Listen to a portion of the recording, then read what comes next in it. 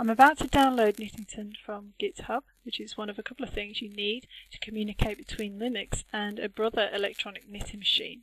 The other is a customized FTDI cable. I made this one myself following this tutorial from the Imagemagick website. I'll include a link to this page in the description, and you can also buy one if you haven't got the time to make it up yourself. Modern Linux kernels should recognize the cable. If you type in LSUSB, you can see it listed with 04036001. But right now, only root has read-write access, so to use Knittington as a normal user, you'll have to create a custom device rule. Now, my rule is located at etc udev rules.d 10-local rules. I'll give you more information in the description about writing custom rules. You can see that I've used the device ID. That's just so you associated this rule with the right device, but most importantly I've changed the mode to 0666. SYMLINK you don't have to put in, I just put it in because when I plug in the cable, if that file is created, then I know the rule has worked. You will need to restart udev or reboot your computer for the rule to be applied. Okay, let's have a look at the README and see what dependencies you need. Oh, there's a list of all the supported machines there. Now the one I'm going to be using is a KH950i. Let's see what it says about Linux. Oh, it needs a modified SDL2 library to add X drag and drop support, and it's tested under Ubuntu only, which I'm using Debian. So let's see how that goes. To be honest, I get on alright with the normal SDL2 library from the repository, so I'm going to stick with it. And you also need free image. First I'm going to get free image. This is all for the GUI, so for the command line you don't have to worry too much. I'm going to install the development file along with the one that you need, because I have a feeling I'm going to have to compile Knittington to work on my machine. And I'll just have a look for SDL2, and I've already installed it and also installed the development file, so I should be okay.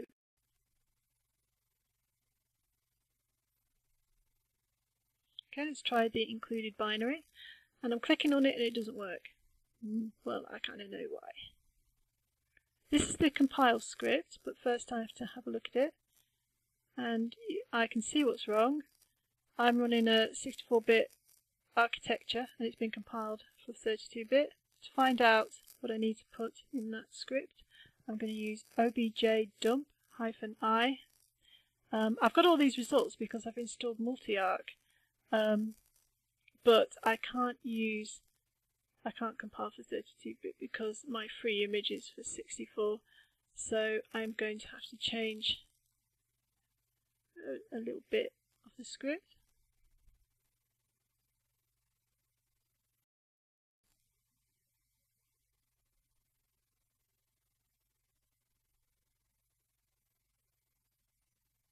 Now I just have to run the script in terminal.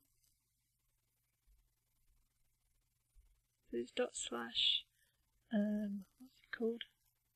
Linux GUI make. Okay, I'm going to try the binary that it's created again. I'm going to edit the image before I import it into Knittington. So I'm opening it in GIMP. And because the stitch isn't perfectly square, I'm going to have to stretch the image. I'm going to do that by reducing the width to 80%. And I'm going to have to scale it again because each pixel is going to represent a single stitch, and I want it to be 50 stitches wide. So let the height work itself out. Now I need to reduce the colours. I'm going to start with posterize so I can see it a bit better. Let's replace the red with black.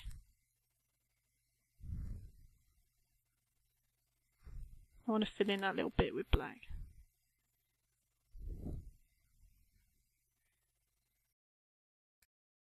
change it to index mode, 1-bit palette. It'll get rid of all the extra colours. When it's knitted, it will come out as a circle. Okay, let's go back to Knittington. Let's click Format, select the machine. And now I need to make sure this is always on top so I can drag the image into it. Let's start the emulator. First it asks for the device. Now I need to go over to the knitting machine and enter in the function for loading patterns. Now Knittington started to send the information. It's going to take a little while. I'm going to have to wait till it beeps and the green light comes on. And if you didn't create your custom device rule, this is where it will fail if you open Knittington as a normal user. You can see also that there's an edit pattern option. You can highlight the file name, click that, and you'll get a chance to make some last minute adjustments.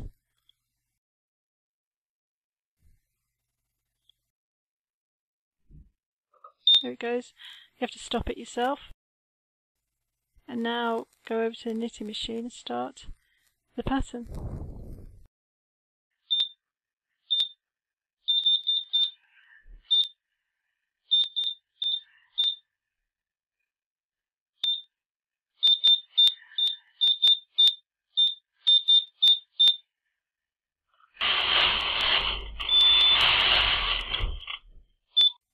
It's gone back to its circular shape.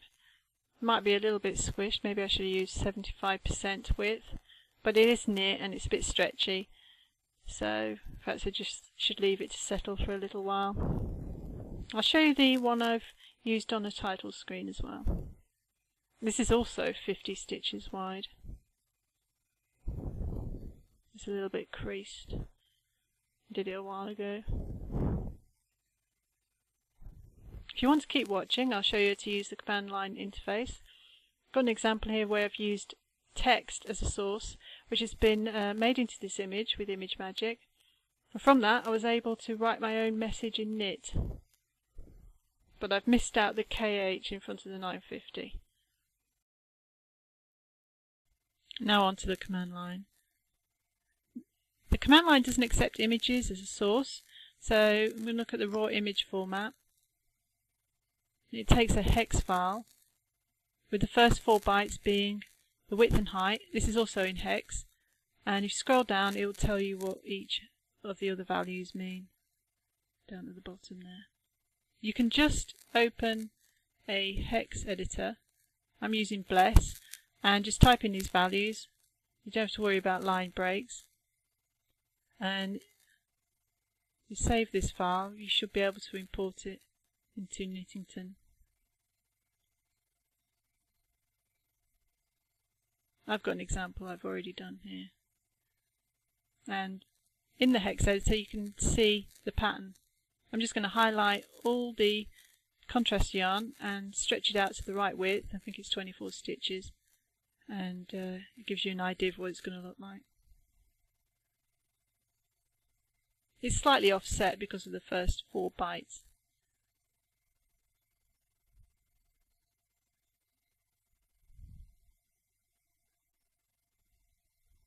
I'm going to import that letter B now.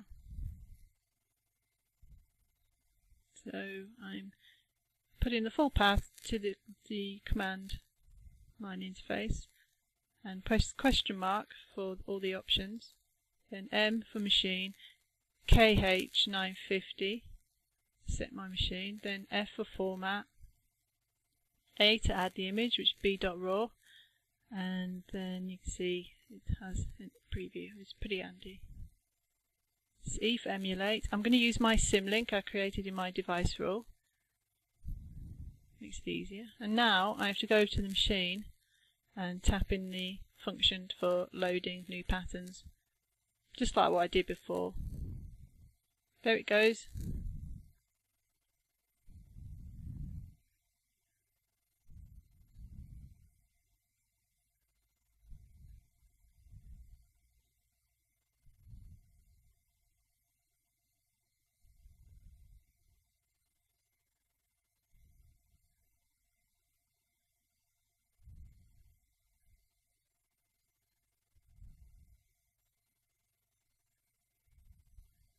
The emulator doesn't stop by itself.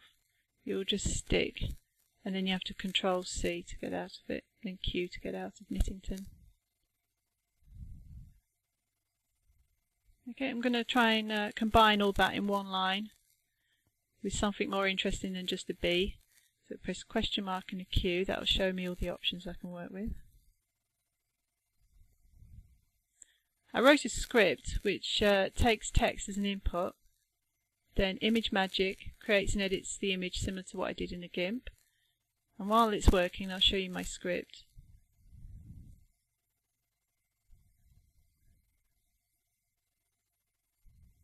There is some for loops.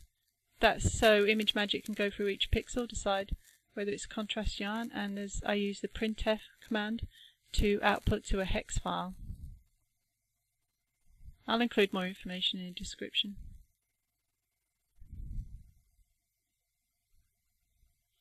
Here's the image that was made, and this is the final image after all the editing. And now I'm going to put it through Knittington. So put in the full path of the binary, then X for exit on errors, M for my machine, KH950, and then A to add, F for format, sorry, then A to add the what I've just created, which is called my image.raw, and then E to emulate. It's going to ask me for the device file. I'm going to put my SYMLINK in again, and I'm going to put Q to quit. There you go, back over to the machine again, put in my load function.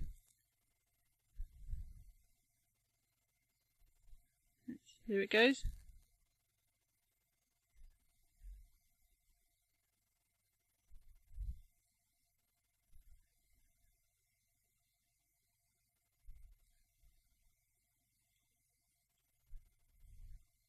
I don't know how big the image can be.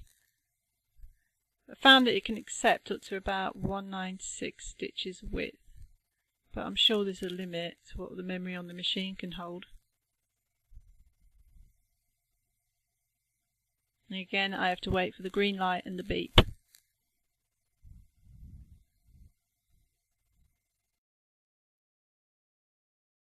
Didn't take too long. I'll just show you the finished result.